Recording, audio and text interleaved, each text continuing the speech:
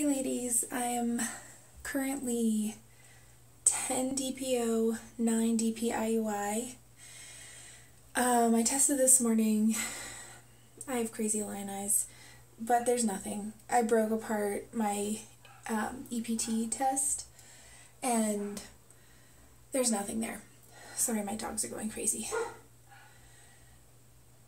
This afternoon, later this morning, I've just been feeling like nauseous and gross, but I felt really bad last night too. Like my stomach was really upset, so I kind of feel like that's leftover from just poor food choices. This is my Wanfo from this morning. Yeah, I mean, I see an indent line, but it's been hours. I dipped a first response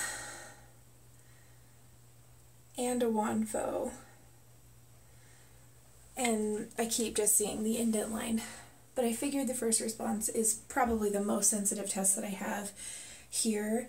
I don't think I'll repurchase EPT brand anymore, and I might switch from Wanfo to the SurePredict because they have 10 MIUs, MUIs, I don't know.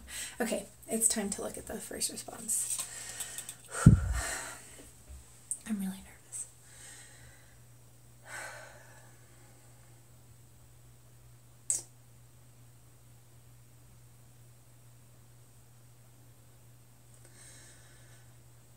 I mean, that's a BFN. I'll show you guys real quick. Oops.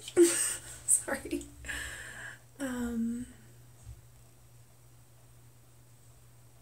There's nothing there.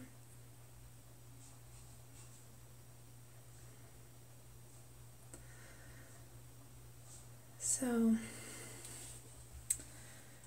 that stinks. I'm likely out this cycle.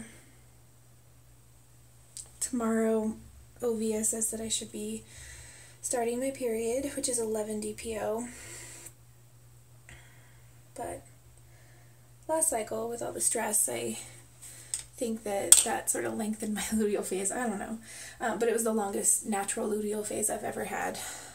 And I think it was like 13 days.